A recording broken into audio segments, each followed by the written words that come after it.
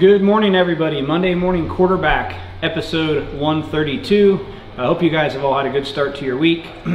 Today we're going to talk about how to correctly measure your shocks and how to know you have the right length shocks for your application. So before we jump into that, I want to answer a question that was asked after we signed off last week, and I thought it was a very good question. I've already responded to the person who asked it, but that question was, last week we were talking about shock valvings and the old traditional way of valving numbers, and then how we give you the actual raw data now, because that's a true unit of measure that is worked across multiple platforms.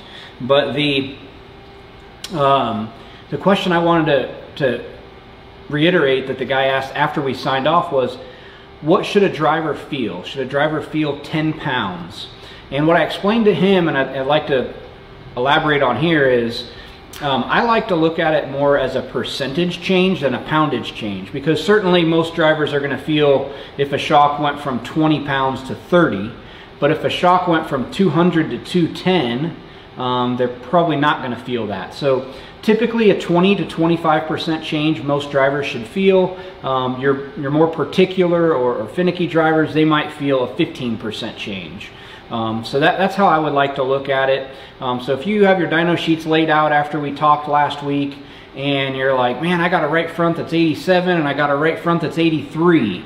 I don't really feel like that's a big enough difference that somebody's going to have an issue or feel a difference. Now, when we're building shocks here, we're trying to build them as absolutely as close as possible, and we certainly build them closer than 20% when we're matching like shocks. But that's about the change that a driver should feel. So if you're looking at making just a little minor 5% rebound change as the track slicks off, you're probably wasting your time. The driver's not going to feel it. The car's not going to react to that.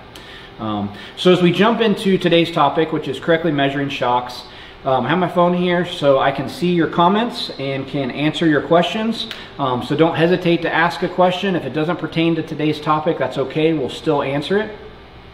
And I'll do my spiel here, and then I'll come back and answer questions. So today we want to talk about, and we get this question a lot, on how to correctly measure a shock. So this is a RS17 small body monotube. And so when we say that this is a 6-inch shock, which I'm guessing this is actually a 5, what we're actually doing is we're measuring 5 inches of available stroke, okay? And so a 5-inch gas shock is going to have a longer, fully extended center line of eye to center line of eye. It's going to have a longer overall extended than a twin tube, because a twin tube, the body's shorter. We don't have this big gas chamber. So the body's 3/4 of an inch or so shorter on a twin tube, but it would still measure a 5-inch stroke. This is a 6 or 7-inch. But you can see the body's shorter, right?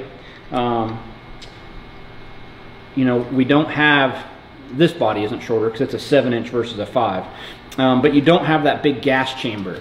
So you always want to, when you're wanting to know what length shock, and this goes across any manufacturer, that we all measure this way. When we say it's a 6-inch, a 7-inch, we're actually measuring the available stroke. So with the shock fully extended, how much stroke does it have? So pull it all the way out, and this is a 5-inch. Now, how do you know what is the correct length shock for your car? Oftentimes the manufacturer can tell you, we can tell you. Sometimes the manufacturers can lead you astray a little bit because they don't know the lengths of every shock manufacturer's shocks. But most shock manufacturers can tell you.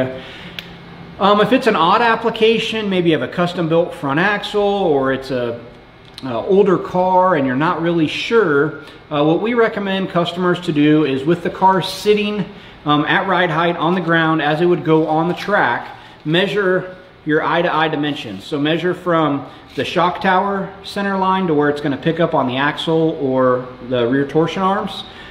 Get that dimension, and if you give us that dimension at ride height, then we can look at our lineup of shocks, pick what model you have or what model you want to purchase, then we can figure out the correct length. And aside from some tuning, like left front gap on our wing guys and left rear gap for guys running a bump rubber, but ideally we like to be in the middle of the stroke.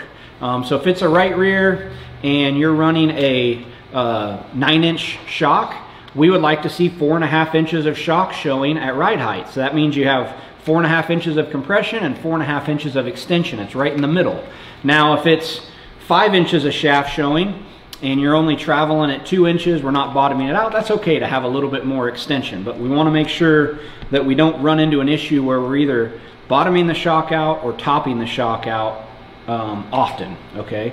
Again, there's some other scenarios that come into play, like on the left front. If you have a 7-inch left front shock on a wing sprint car, we don't necessarily want 3.5 inches of shaft showing. We're gonna determine how much shaft we want showing based on track conditions, as that's a tuning tool for us, stopping left front shock travel. But like the right rear, we would want to kind of be in the center. The right front, most of the time, right in the center is about right. You know, if you have a 7-inch shock, 3.5 inches of shaft showing, so you have 3.5 compression, 3.5 extension. And there are some other options. If your shock, you need more extension, you can always go to a 1-inch extended rod end.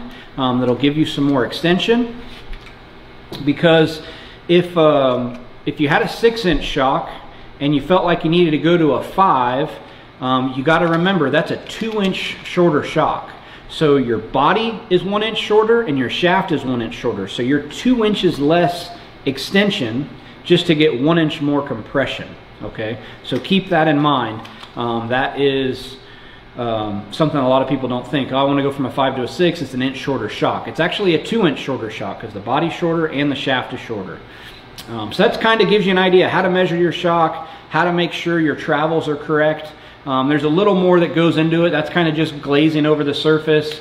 Non-wing, we really work with front droop to make sure that the shocks are topping out at the same point to help with forward drive and driving straight. If you have questions on those certain things, you can certainly ask them. I'll answer those as best I can, or either on Monday Morning Quarterback or privately if you want to message me. I can help you make sure that you're optimizing the shock lengths on your race car. So let's see if we have any questions. And Michael Day, Wing 305. What's your question with the Wing 305? Sorry, I didn't see exactly when you asked that. Cole's question, really high-speed track racing 360 wing cars. When the car wings over, it seems like the left front always bottoms out when he comes in. We have it as long as it can be. What is that dimension? That will help us know if you don't have enough left front travel or if you have the right amount. It's going to be close to bottomed out or bottomed out most of the time. So that's why that's a tuning tool on a wing sprint car, because like if you give it 4 inches at a big fast place, it'll take all 4 inches. But what happens is it travels down so far on the left front, it gets the right rear out of the track and creates a loose condition entry to center. So we tune with that a lot. So a big fast half mile with a 360, we're going to want to be about 3 to 3¼ inches of down travel. Any more than that, you're going to chance getting loose. If you set it at 3 inches and it's bottoming out, that's okay, as long as it's not slamming down so hard that it's upsetting the race car. Michael, please ask your question so I can answer that for you. And then anybody else that has a question, be certain to ask it. If I missed your question, I always try to go back and answer after the fact. And then if it's a really good question like last week's, I'll open the next episode with it. So again, whether it's an adjustable or a non-adjustable, we have different length rod ends to optimize shock length. And then depending on the model of the shock, there's some different lengths there. So that's there's definitely some tuning you can do with that. Does anybody else have any questions? While we're waiting for another question, there's been a big update to Pit Logic, and we updated the subscription platform. There was always some confusion with the 3 levels of subscription. So now there's just one. It's either a monthly or an annual, and you get access to the whole kit and caboodle for one low price. So it's $9.99 a month, or I believe $99.99 annual for Pit Logic. And then if you want to request shock data from us, we're also starting to work with some other shock builders where they can upload your data into the portal. Those will be separate purchases within the app if you want us to upload specific data for you. But the app and all the cool features of it are now just one monthly subscription. So if you are a silver or gold member, you can go in there and change your subscription down to the bronze level, and that'll work.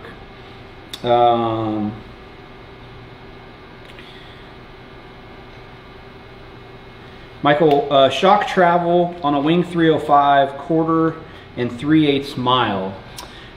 Typically, again, on the left front, on a 1/4 mile, we're going to be 3.5 inches or so. We want to make sure there's enough where the left front can get down and rotate into the corner. Your right front should be right in the middle of the range. So if you're a 7-inch shock, it should be about 3.5. Left rear is going to depend on what bump rubber you're running. And again, we like the right rear right about in the middle. So if you have a 9-inch shock, you should be 4.5 inches of shaft showing on your right rear. Typically on a 305, we're 7-inch across the front and 8-inch left rear and a 9-inch right rear if you're twin tubes. If you're gas shocks, we're 6-inch on the front, 8-inch right rear, 8-inch with a 7-inch body on the left rear. So, good question. All right, well, if anybody has questions after the fact, please ask them. We will definitely come back and answer those before next week's episode. Hope you all have a fantastic week, and we look forward to seeing you at the racetrack soon.